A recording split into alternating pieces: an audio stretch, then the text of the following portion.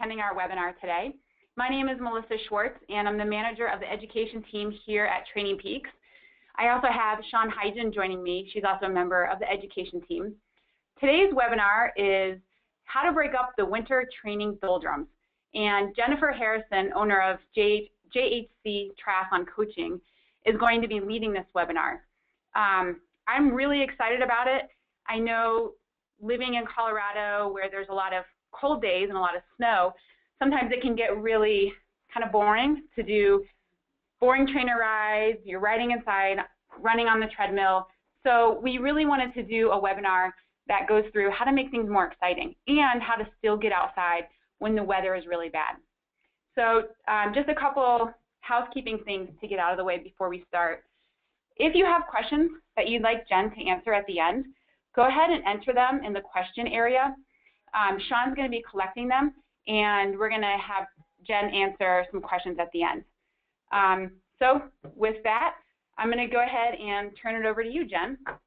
Thanks, Melissa. Thanks, Sean. Happy to join everybody, and thanks to everybody listening. Wanted to talk a little bit about, like Melissa said, beating the winter training doldrums, and it's kind of this touchy topic because I think, frankly, it depends on where you are, on how bad winter is and how aggressive we can be with some of the conditions. But just for everybody's background, I'm born and raised in Chicago, and I'm based in Chicago. So it is very, very cold here. It's not Alaska cold, but it's still cold. So I have been forced to be very creative in my coaching and in my training over the past 20 plus years so that I can get the most out of athletes. So let's just kick it off, and I'm going to go over a general thing about winter training and some of the mental part about winter training, and then I'm going to go into the full-blown, some of the specifics into bike, swim, run, strength, and all that other good stuff. So first, athletes, you guys can really gain a lot of different things when you mix it up over the winter and experiment with new things. One of the things that I really, really encourage my athletes to do is to take some risks and do some new things. With a lot of the folks that I coach in the northern Midwest, a lot of them skate ski, cross-country ski, and do all of that in the winter. And I really think the winter is a great time to experiment with that. Downhill skiing, downhill skiing doesn't really have a lot of applicable benefits to, obviously Ironman training and stuff. But I'm really a fan of doing things like that. And I'm also a fan of getting outside. And, there's really never, ever inappropriate weather. It's just inappropriate gear. Bundle up. People ask me all the time in emails and phone calls, Jen, what's cold? What do you consider cold? And I was like, oh, that's a really tough question because in my mind, there is no such thing as too cold. The only time that I would bring in an indoor workout, running-wise, is if we don't have traction, it's completely sheet of ice outside. That's purely a safety issue. But as far as getting outside, I don't really think that there is a temperature gauge in the lower 48 states here. And if you're living overseas or you're living somewhere that's much colder, Alaska or something like that, then obviously there's some safety issues when we get below zero and into the negative wind chills.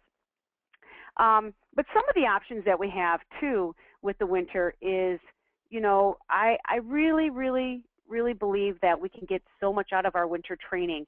And like I said, we're going to go over the swim, bike, run specifics and stuff. But, don't forget triathlon is really an aerobic event. It's an aerobic, Olympic distance racing is all aerobic. So really capitalize on that this winter, whether you're mountain biking, whether you're cross-country skiing. Keep it aerobic and just get outside. You don't need to be pushing intervals. You don't need to be on your time trial bike in aero position in January outside for most of us who are not racing until later in the season. So really take advantage of being able to utilize your aerobic system. One of the things that I think is a way to break up your winter, and I do it all the time, is to schedule a winter escape. I have the luxury of having a little place in Tucson where I run a lot of my triathlon camps out of in the spring. And my husband and I, or some friends and I, go once a month down there. And I do that just to get out of the monotony of the Chicago gray days. And sometimes it's not a financial, people financially can't do it, but if you can do it and you have friends, or you can make it go on a cheap and do it, then get out and do something like that, because you definitely will help kind of break up the little bit of the doldrums. The other thing too that I think is really, really important and something to think about is, maximize the time that you're inside and really work on some mental toughness stuff. I think one of the things that we're able to do in the winter is really, really focus on the specifics of the workouts. And we're able to have a very specific time in a specific setting, in the basement, on the treadmill, in the dark, cold pool. We're able to focus and work on the specifics of the workouts. And I think that sometimes in the summertime, or when we're outside all the time and we're out there socializing and we're out there with our friends and we're out there with everybody else, we really have a hard time focusing on some of this. So I really I'm a big fan of being able to focus and really, really, really kind of nail down the workout. The other thing too, as I think it's fun and different in the wintertime, is you really can get some friends involved. Sometimes, if any of you guys that are listening have CompuTrainers, and CompuTrainers are a phenomenal tool. It's a bike trainer that's hooked up to your computer that runs computer-generated programs, and it's controlled by, watts. You can manage your watts on there, your heart rate. There are courses on there in 3D. It's by a company called RacerMate, and it's a phenomenal tool. And you can actually get on there and ride these CompuTrainers, and you can do virtual racing with your friends. And sometimes you can set up the courses. You can do that every weekend. You can ride the course, you can ride and race your friends, and do the same course for several weeks and have everybody do that and race each other. And it is actually it's a lot of fun. And if you have any questions about that, let us know. But it gets a little complicated in the beginning to set up, but then it's something that you can really kind of have a lot of fun with. The other thing too is, I always tell people, it's a great time obviously to catch up on movies, catch up on TV, as long as you, back to my point of having the focus, having the structure in your workout, and then you can watch TV and catch up on movies and listen to podcasts and listen to things like these webinars. This is a great time. I listen to a lot of my podcasts when I'm on the bike. As long as the bike is not a hard bike, I can do that, and it kind of kills two birds with one stone, as long as I can multitask appropriately. I think it's a great tool to get our minds off of things. The other thing too that I really like about the indoor training in the wintertime, that's an excellent time to work on your nutrition. I think that one of the things I struggle with as a coach in this time of the year is getting people to carry fluids and nutrition in their training. And because they're like, well, Jen, I'm only going out running for an hour and it's 20 degrees outside, I'm not sweating. And that couldn't be farther from the truth. We are so kind of mentally, it's this urban myth that once it's cold out, we don't need to eat and drink as much. And it's not true at all. Our bodies work so hard trying to stay warm, trying to produce the warmth in order to move us forward in the running and the cycling and everything else, that we really need to eat appropriately. So when we're inside, use your kitchen, use your nutrition, bring down the gels and bring down the drinks, and really, really focus on that. The other thing too I want to reiterate too before we get into the specifics of each sport is make sure, one of my things for 2013, not only as an athlete but as a coach, and trying to reiterate this to athletes, is be present for every one of your workouts. And in the winter environment, I believe we can control this much better. Again, we're not outside, we're not in a group ride, we're not doing that stuff when we're living in cold environments. It's so important right now with the inventions of the smartphones, the iPads, the e-readers. You know what? Just stop. I do not ever carry my phone in the basement or any kind of, computer system, because like most of you, that phone would be ringing all the time. Now, of course, aside from the kids situation that all of us have to, manage and make sure that our kids are safe, apart from that, there should be no reason that we're carrying these smartphones down in the basement and toggling through Facebook when we're on our bikes when we should be training. And so just really keep that in mind. Be present. If you take one thing away from this webinar, take that away. Be present in your winter workouts.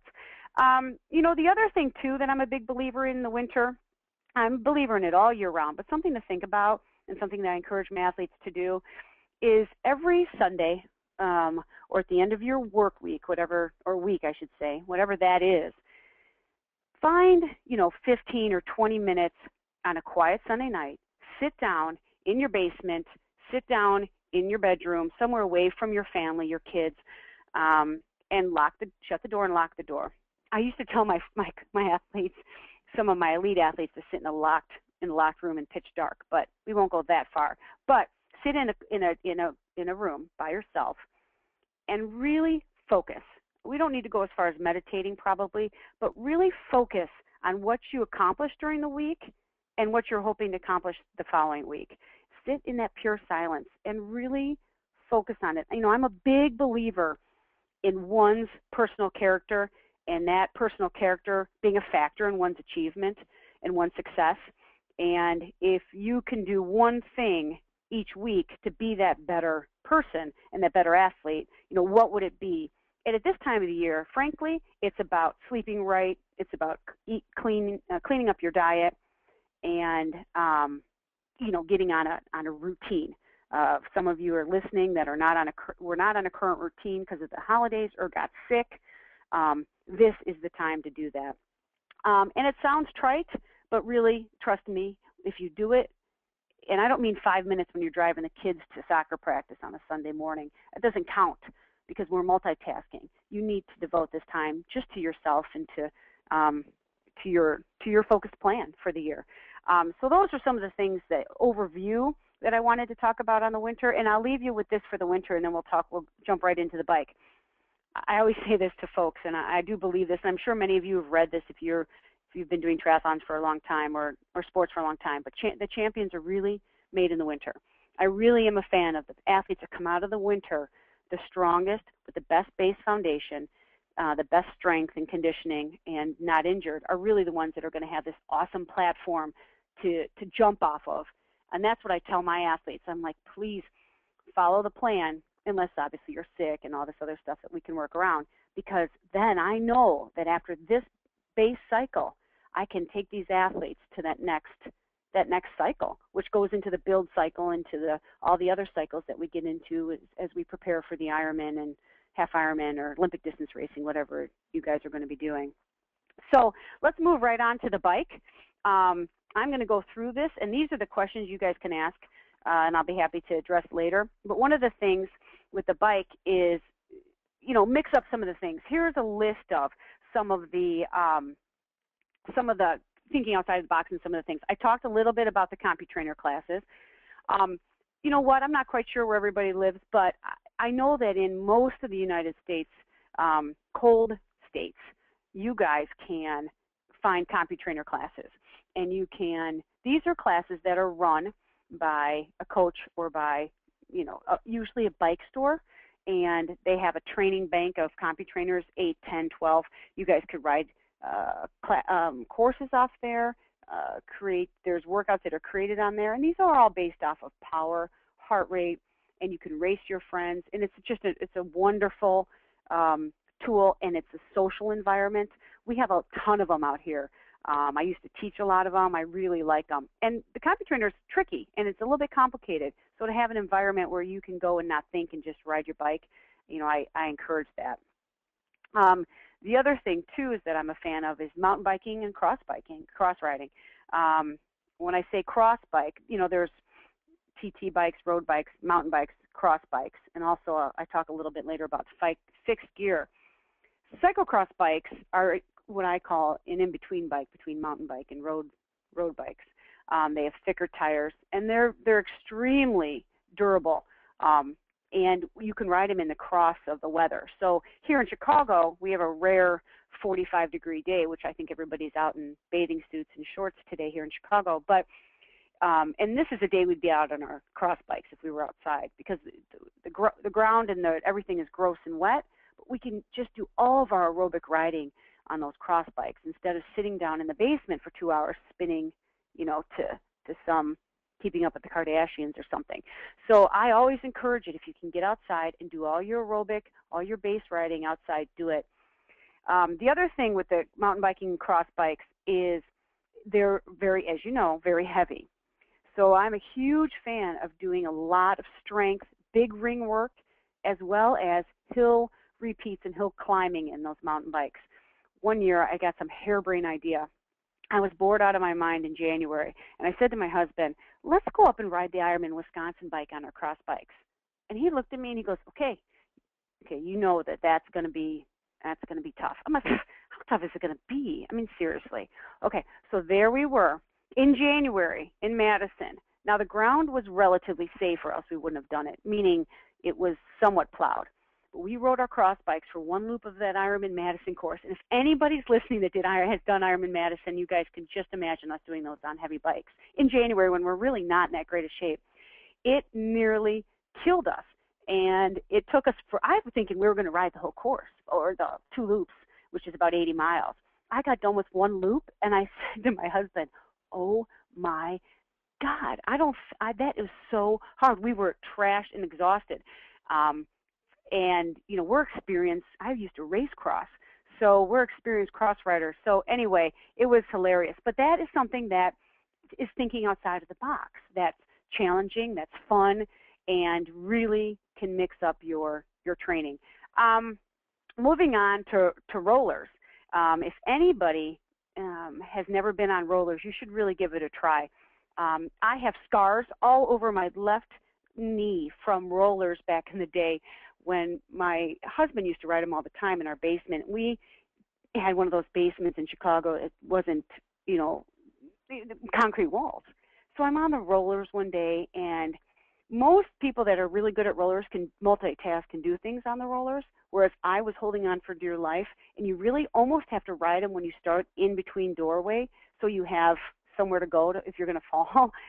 And I was on the rollers, and I flew off the rollers and rode, who knows what speed, off into the sidewall and just ripped up my body. And that was a great lesson of I really needed to focus on my smoothing out my pedal stroke and focusing on my cadence and my riding. And through the years, I've gotten better at riding the rollers, but they are very hard.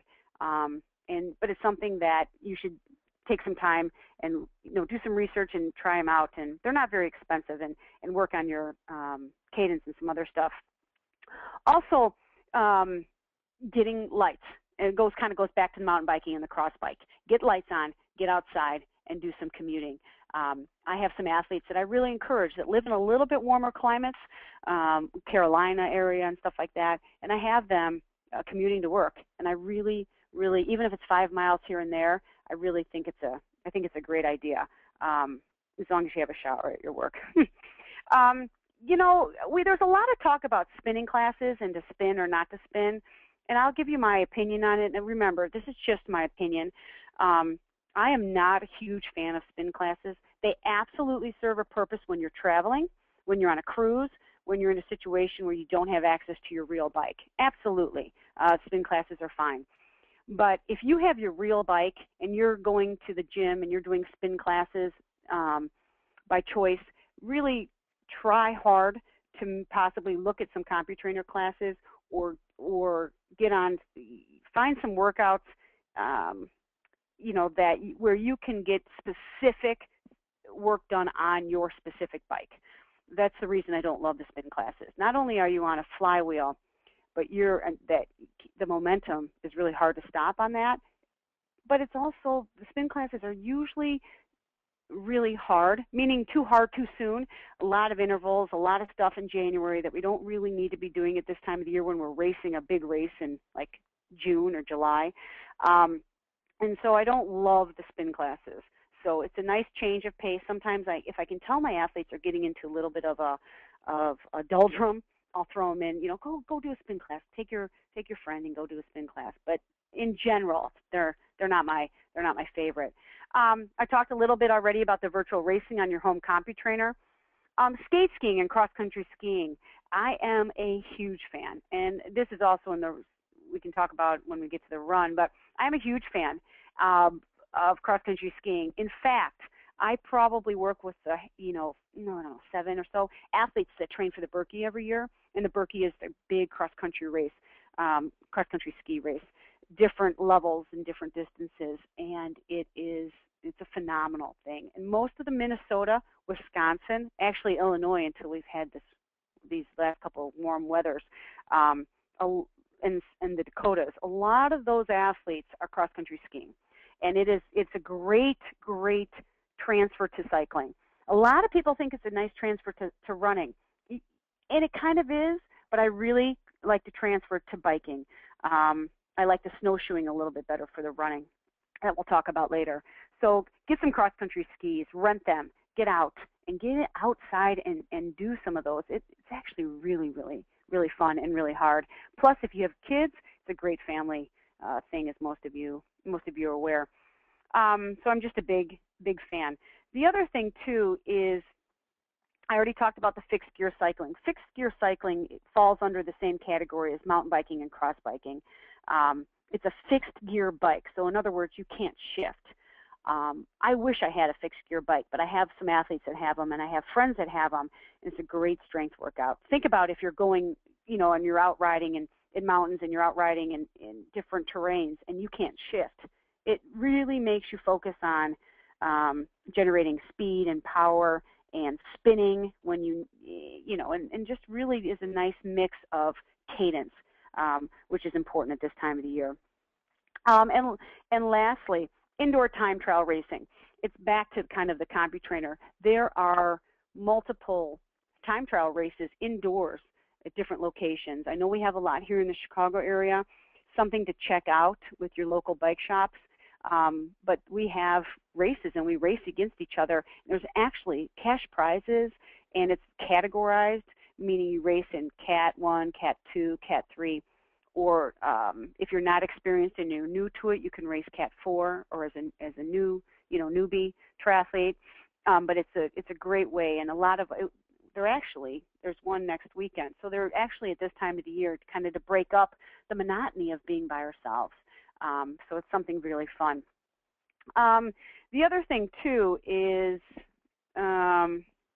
make sure you use a fan when you're doing all these indoor bike riding. This is a minor issue, but something that, your body's already working really hard enough. Keep it cool and use a fan when you're doing your indoor bike races or bike workouts. And when you go to all these races and all these classes, they'll always have fans on. They should.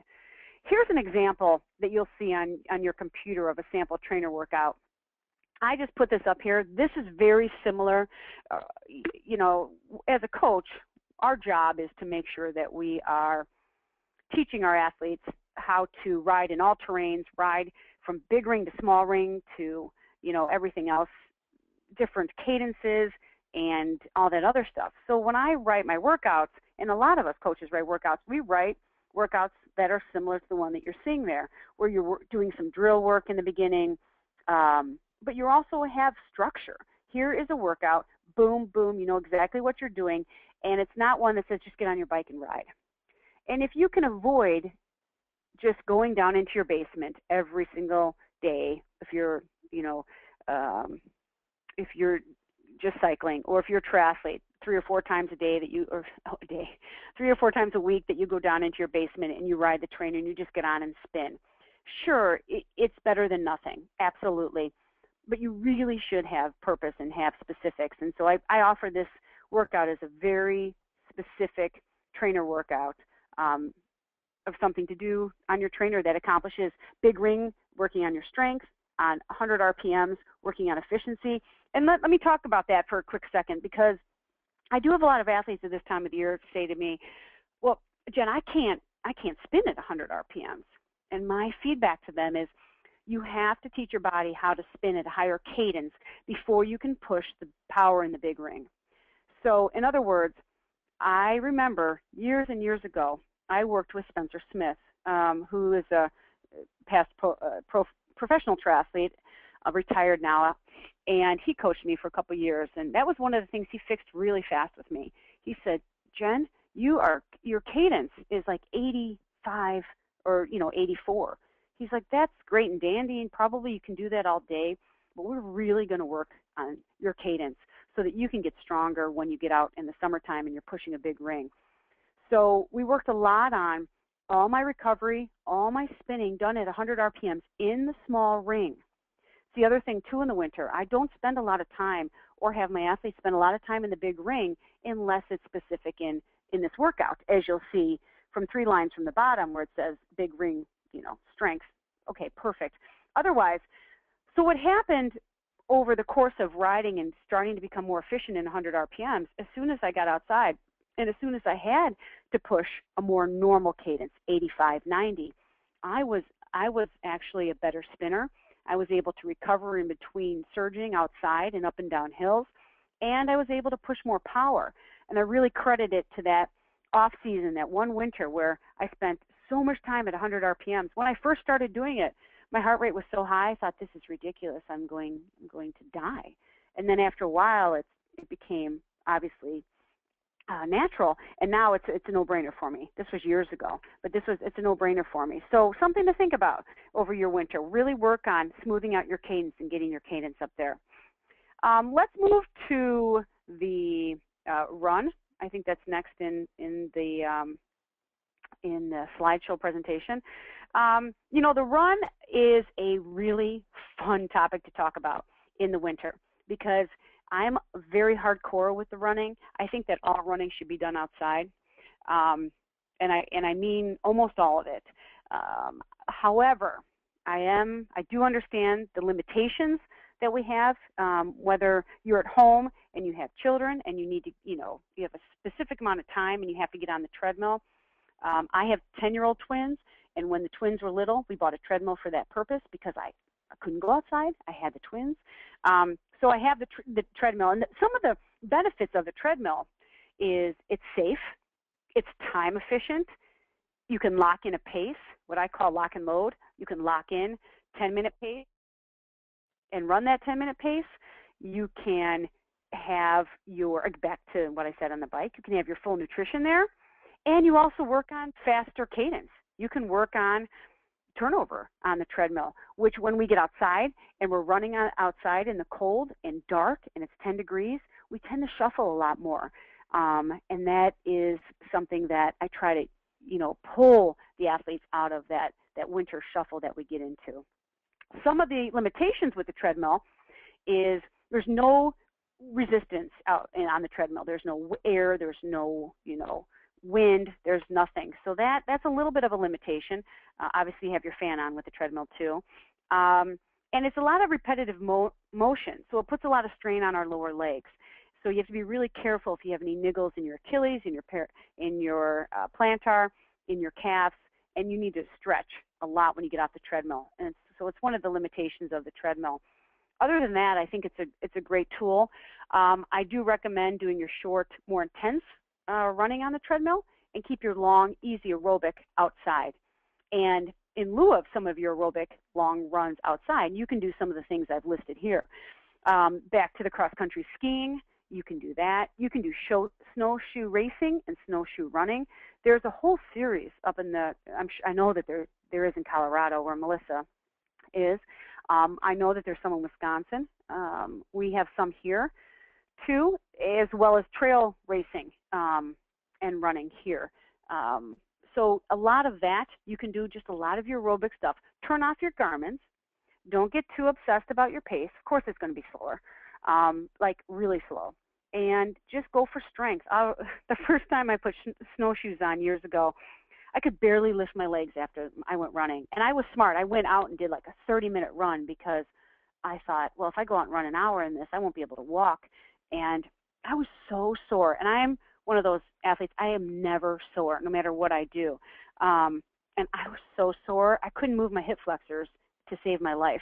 And I thought, and that's when the light bulb went on saying, this is exactly what we need to be doing in the wintertime to mix up the monotony of going and running 45 minutes easy on the treadmill when I can just slap on snowshoes and go out and run for 45 minutes. Plus, I'm having fun. I'm in the nature, I'm outside, I'm getting fresh air. So a lot of that is really fun.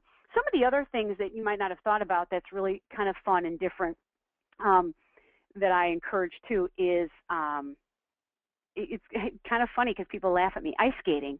I don't think ice skating takes a place of running, but if you've ever ice skated not with like toddlers and trying to take toddlers ice skating, but putting ice skates on and actually skating, it's actually really hard.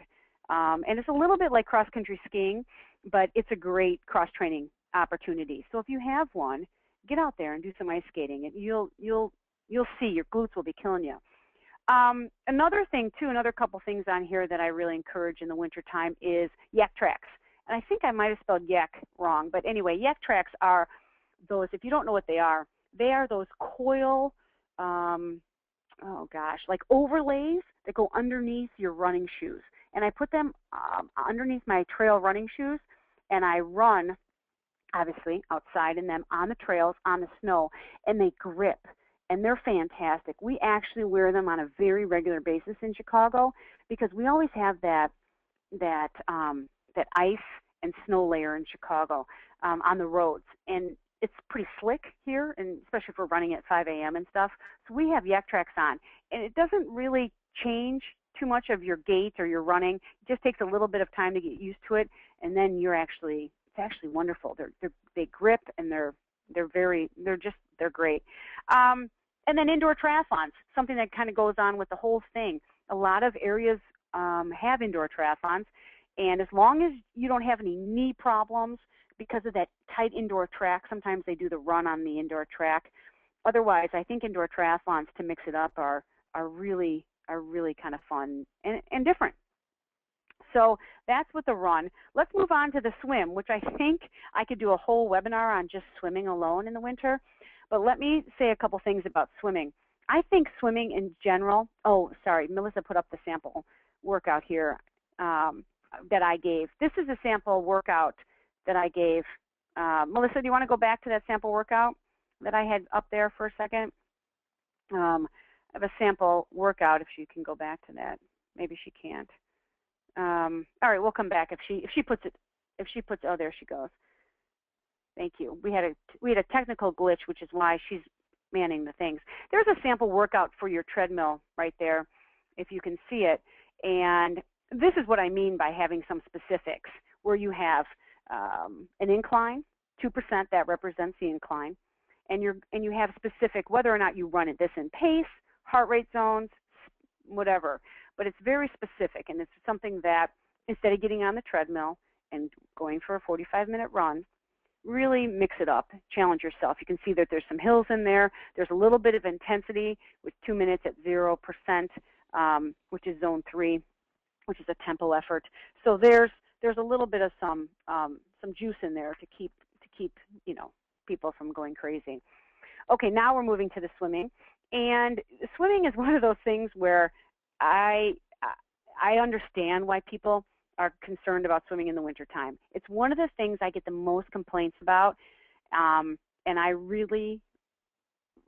kind of understand why, but I kind of grew up as a swimmer, so I want to say to people, wake up every day, be excited to swim, and just say, I love to swim, and go to the swimming pool and swim. I know it's cold. I know it sucks, but, just do it. And I'm a huge believer in a lot of swimming over the wintertime. If you were to ask me what of the 3 sports should you be doing the most of, unless you grew up as a swimmer, probably, and you're a phenomenal swimmer, spend a lot of time in the pool. Because this is a time of the year that you can absolutely refine your stroke, work on slowing down, work on drills, hire somebody to help you in the pool. If you have somebody local, great. If not, find somebody online, send them a video of you swimming, and fix the things that need to be fixed on your stroke. I spend so much of my time at this time of the year looking at swim videos and helping people swim. It's just so important. The other thing too is if you have a local masters group, join it. I know that there's a lot of discussion. Should I join the master's group? Should I not? Oh my gosh, I'm intimidated. I'm afraid to go. They swim all the different strokes and everything. You know what? The best swimmers can swim and will swim with the masters, and you'll learn so much if you do it. Plus, you'll have fun. Like I have master's practice tonight, 7:30 to 9. Doesn't that sound awful? Oh gosh, it does. But I absolutely look forward to it because it's just a social for me.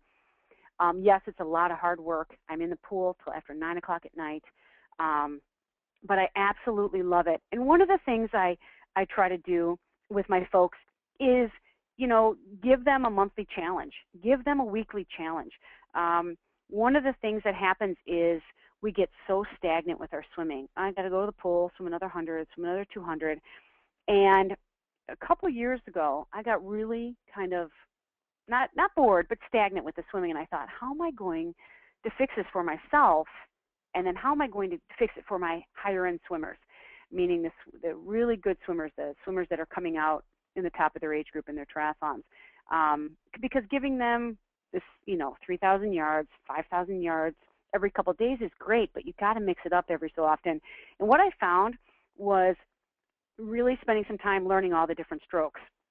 I know all the different strokes, but I had never swam them competitively in like a master swim meet. And I do master swim meets on a regular basis, and I encourage all swimmers to do that. But I decided to swim the 400 IM and the 200 fly. And some of those things were, I thought, I'm going to totally embarrass myself. And I swam them, and I swear to you that my swimming was so much better that year just because I spent so many hours in the pool, not only doing freestyle and swimming the necessary yards in freestyle, but then spending all that time and all that strength for fly and IM. And IM is the 4 strokes, fly, back, breast, free. And I think it translates over to open water, and open water results tremendously. There's so much strength and power in swimming fly, and that is one thing. Because a lot of triathletes will say to me, I don't want to learn how to flip turn, Jen. I don't want to do breaststroke. And I say to them, I don't expect you to spend an hour in the pool doing all of that, but incorporate it into your program. And if you have a master's group that does that, don't shy away from it. Join it, do it, and challenge yourself. Some of the other things on here, too, I talked about USMS. That's the United States Masters Swimming Group. That is what that acronym stands for, if you didn't know. I talked about the swim meets. I'm a huge fan. Even if you think you're going to be the slowest, when we do the swim meets here in Illinois, it's all age-based. So there are 80-year-olds swimming. And trust me, you won't be last. The postal swim is just another challenge that I throw out at swimmers, especially swimmers that are chomping at the bit in the winter. That is how far you can swim in an hour straight, and you have to have a witness there, and then you turn your results into the United States Masters Group, and they kind of keep track, and then they rank you. It's very competitive. It's very fun, and there are some really fun big numbers, 5,000 yards, and it's just something fun, something different. And the other thing, too, which I kind of threw in there, which I had an athlete do a couple months ago, and he was so sore for days, and I thought, you know what, that's a great cross-training for swimming, is rock climbing. Not only is it hard because you're lifting your body weight up through these rock climbing, and this is done at the gym. I don't mean go out and start, climbing your rocks in your backyard, but go to the gyms and use this for cross-training, and it is so mentally really hard, and especially some of you that have fears of heights, it's a great way to overcome those fears. So on the next screen, there is a swim workout that is a specific swim workout that I was giving that I kind of explained to you guys for bike and run. Same thing, where you're warming up, pull with paddles, just in case. I'm not quite sure who's listening. If there are some beginners, the pull with paddles, a pull is a pull buoy. It's the floaty, inflatable thing that goes between your legs. And the paddles are my favorite tool because they are purely for strength. And that is, you put on your hands, and it's kind of like having dinner plates on your hands. As long as they're not too big and you don't have any shoulder problems, you can use paddles for strength and a lot of front and quadrant work. I do it a ton personally, and I give it to my athletes. And it is actually really a great tool to have in the winter. So something to consider to add to your repertoire if you don't have it for this winter. But anyway, this is just an example workout of some things. I'm sure many of you who are listening have seen workouts like this, but it's just something I wanted to provide everybody. Doing some drills, doing some hard work, doing some IM stuff, some stroke work, and other stuff. All right, let's move to strength. And I'll just touch briefly on strength because I want to leave some time for some questions at the end.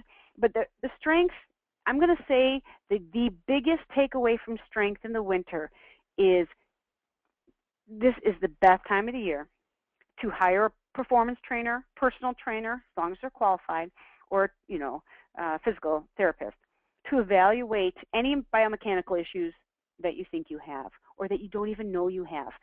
I will say if you are a recurring injury athlete, meaning your plantar is always bothering you, your Achilles is always bothering you, your glutes always bothering you, that is really not normal. Okay, now it's okay in the winter to feel creaky.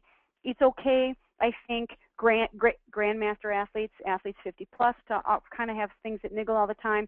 But if you are under the age of 50 and you've got something that is niggling every single day, something's not right. You need to have that addressed. And I will guarantee you that it is a biomechanical strength issue. And this is the biggest thing for me. And this is when I talk to all the athletes that I have, or anybody asks me, the number one important thing to do in the winter is strength. And there's a lot of varieties going on right now.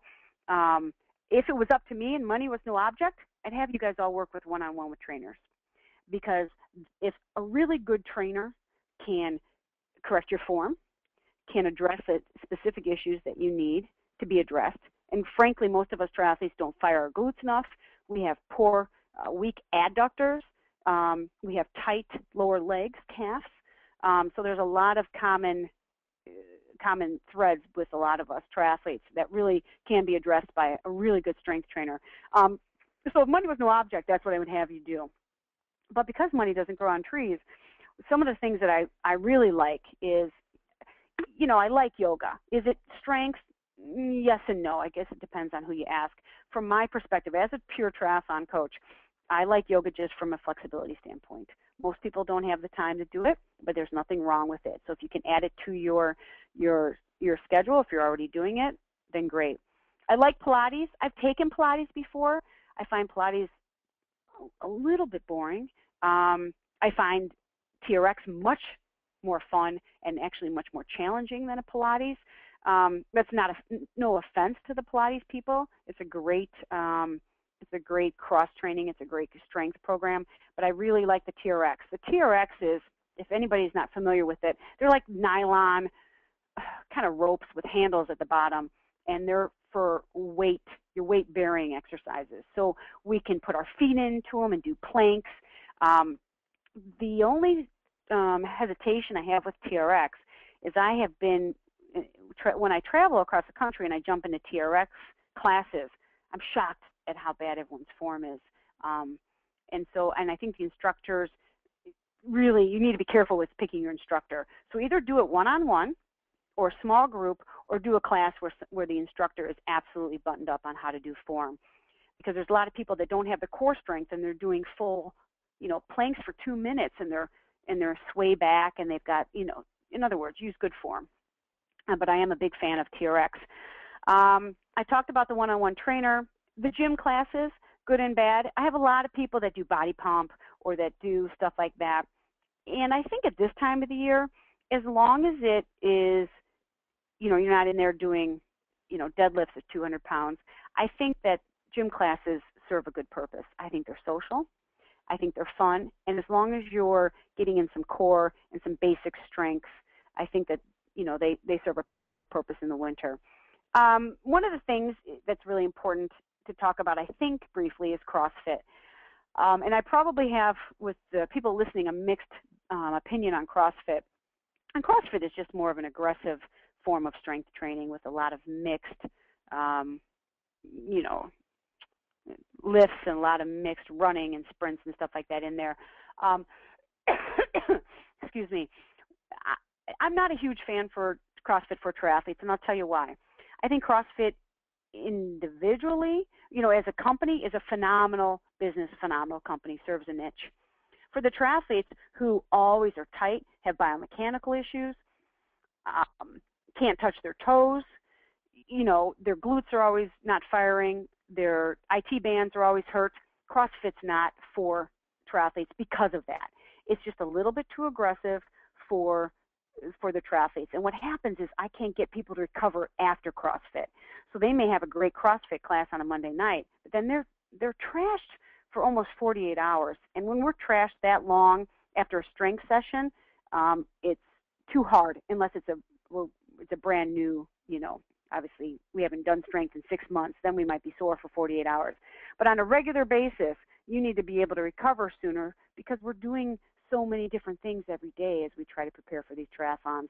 So that's the reason. I'm looking at it from an injury issue, and that's my concern with the CrossFit. So I encourage my athletes not to do CrossFit and to do other classes that might be a little bit safer. So anyway, Melissa, that is, and everybody that's listening, that is in general the presentation. Hopefully everybody learned something. I offered some different options for indoor training, and also, of course, the swimming, the biking, and the running, and the strength, and honestly, the mental part of it, and spending some time thinking about mentally how to stay sharp in the wintertime. And so I'll turn it over to Melissa to see if we have any questions. Thanks, Jen. Yeah, and I apologize about the facts in the middle of your presentation. Yeah, no problem. Doesn't normally happen, but luckily it only happened once. So we do have a good list of questions here for you.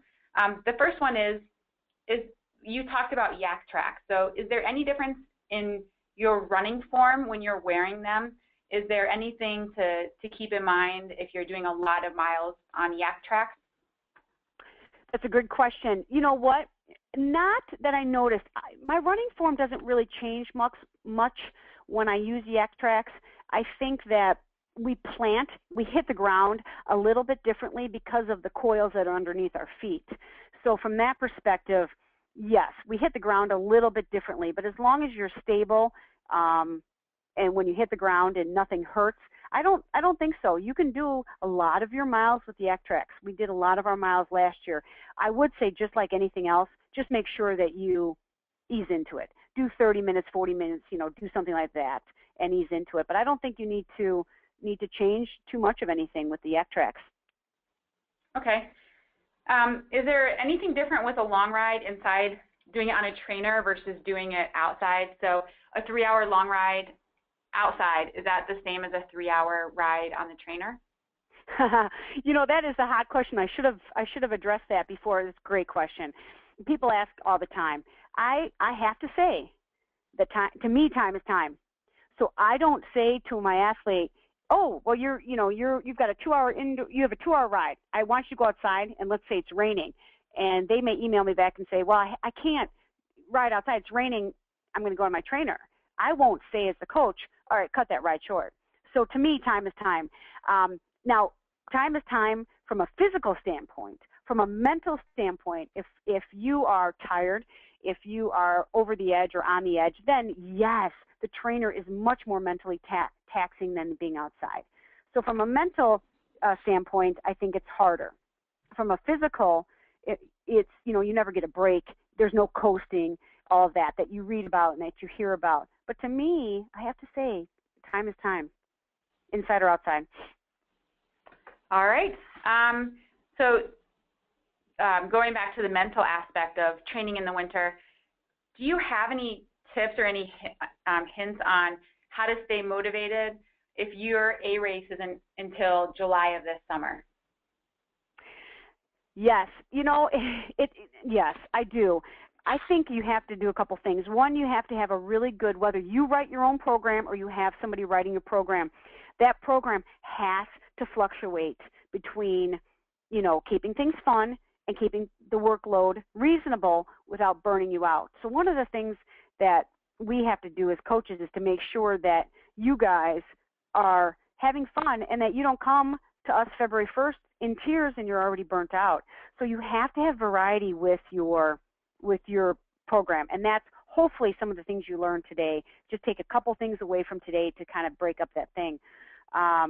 Also, one of the things and don't laugh, and I can't see you guys all laughing, so I'll just go ahead and say this because it's always fun when you can't see people. But, you know, one of the things I always do when my alarm goes off in the morning, I actually am a morning person, but if you're not a morning person and your alarm goes off, this is what I this is what I do. The first thing that enters my mind if I have a workout to do and it's 5 degrees in Chicago and I can hear the wind blowing is I think to myself, if I don't want to get out of bed, I go, Jen, what is your competition doing? You can bet my bottom. They are not laying in bed deciding if they're going to go out and work out or not. So I look at it from a competition standpoint. I know that my competition is sitting on the beach in Hawaii and swimming in open water in January. So I look at it from a competition standpoint. If you're not in triathlon for the competition part of it, then look at it from being a better triathlete and go back to my thing of the champions are made in the winter. The number one thing the best thing you can do this winter is be consistent. If you can string together week after week after week of really consistent workouts, following your plan that you're on, then you can absolutely see change for in the spring, whether you're an experienced triathlete or a new triathlete. So it's hard, but you have to mix it up and you have to be mentally really sharp. And Jen, we're not laughing at you here. That's actually, in all my years of swimming, my coaches would tell us that exact same thing. If you don't get up into your morning swim, what's your competition doing? They're getting up and they're doing their morning swim. Exactly. And Melissa, because you grew up as a swimmer, and I grew up as a swimmer and a runner. So for me, the whole concept goes back to my coaches yelling at me growing up going, you know, and this is before we had to be politically correct, right? Now, coaches with kids have to be politically correct. Trust me, they weren't politically correct 30 years ago with me, yelling at me saying, I bet you so-and-so, whoever it was at that year I was swimming, is not, you know, sitting in the bleachers crying that she can't swim the 100 fly or whatever. So, yeah, a lot of us, and I carry that mentality too as an adult athlete and as an adult coach. You have your goals. You've given me your goals. I can only drive your train to these goals. And you guys listening, you guys have goals. Write down your goals. You have 3 goals for this year. Write them down on an index card and put them somewhere that you have to see every day.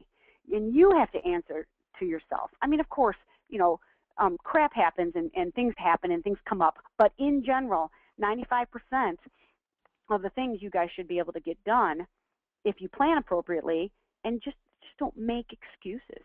Don't allow excuses. You know, get control of your goals and own them. I think we have time for 2 more questions. Do you have any preference of trainers over rollers? Yes, I would say if you had to pick one, I would get the trainer. The only reason I say that is just more versatile. That's all. It's more versatile. You can do a lot more with the trainer. I find it takes a long time to be able to learn how to stand up on rollers on your bike and do a lot of complicated workouts on the rollers. So the rollers I like for recovery, working on cadence, working on form. So if you have to pick between rollers and trainers, get a trainer. All right, and then the last one is regarding running on the treadmill. Some people say that it's best to run on an incline. If you run on 0%, it doesn't necessarily mimic running outside. So what's your take on that? My take after doing some research on it, and this is all kind of, some of this is kind of new actually. The recent research that I have read is that unless you're running faster than a 7:30 mile, the incline on the treadmill doesn't matter. Meaning, what I mean by that is the 0 to the 1%. Because you know how most people say always run at 1% on the treadmill. And I have to be honest, that's what I run personally at 1%. But they say that unless you're running at faster than a 7:30 mile, then that incline, the 1% or 0 doesn't really matter. So what I tell my folks is in general, run at 1%. And if that feels too hard and you're kind of struggling with that, then start at 0, keep it at 0, and fluctuate your warm-ups and cool-downs between 0 and 0.5 and or 1. and kind of keep it in that range. I have mine set at 1% because I've been doing it for so long that this was back in the day when we all said you have to run at 1%. That's all that, that's what simulates being outside. Recent research is showing that, like I said, 7:30 or faster is 1% is okay.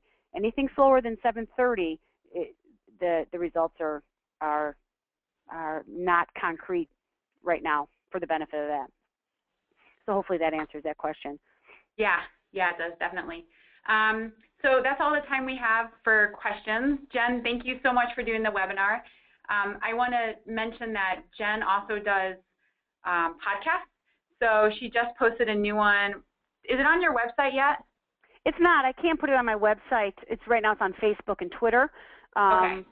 But I can put it on my website. I did one last night on pregnancy. So if anybody's listening, all things pregnant. How to get pregnant, not how to get pregnant, but you know what I mean. The difficulties of getting pregnant as a female athlete, pregnancy, and then post-pregnancy and how to get back. So it's very relevant if you're in that phase of your life. Yeah, absolutely. There's definitely a lot that goes along with that whole topic. So I encourage everyone to check those out. And we are recording this, so we're going to get it up on YouTube and probably have the link out to everybody tomorrow. And with that, I want to thank everyone for taking the time and have a great afternoon. Thanks, everybody. Good luck.